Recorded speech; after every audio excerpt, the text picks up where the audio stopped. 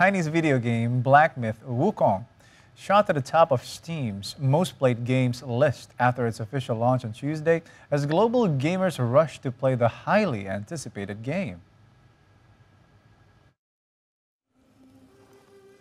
Developed by Hangzhou-based Game Science, the video game is now available in platforms including Steam, PlayStation 5, Epic Game Store, and Tencent WeGame. According to the data Steam, over 1.4 million gamers were playing Black Myth Wukong at 11 Beijing time, just an hour after its debut. The game is inspired by ancient Chinese tale Journey to the West, and its release marks a bold foray by Chinese game developers into a market long dominated by Western AAA titles. AAA titles are typically defined as high cost, high volume, high quality, standalone titles, a market long dominated by Japanese, American, and French companies.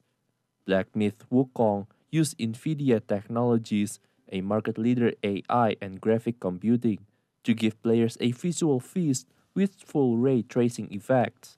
This advanced technique is used by visual effects artists to create lifelike graphics like cinematic image quality.